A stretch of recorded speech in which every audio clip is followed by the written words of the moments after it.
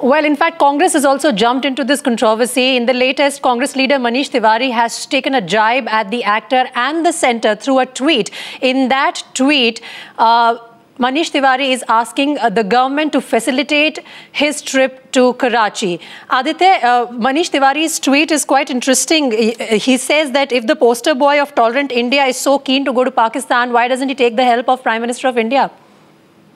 Well, yes, Congress has been really critical of actor Anupam Kher for the March for India that Anupam Kher had done in favor of the Indian government. So, yes, Congress has been critical, but it's important to mention here that Randeep Surjewala, who is the chief spokesperson of the All India Congress Committee, yesterday had in fact made the position of the Congress very clear.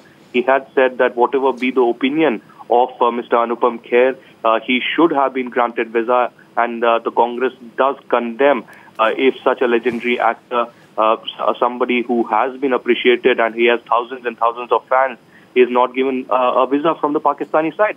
So the political class was perhaps on the same page, but yes, Manish Tewari taking pot shots at the BJP and Anupam Kher at this moment. There has been some kind of a domestic controversy. Also, several others had also attacked Anupam Kher for seeking some kind of a mileage.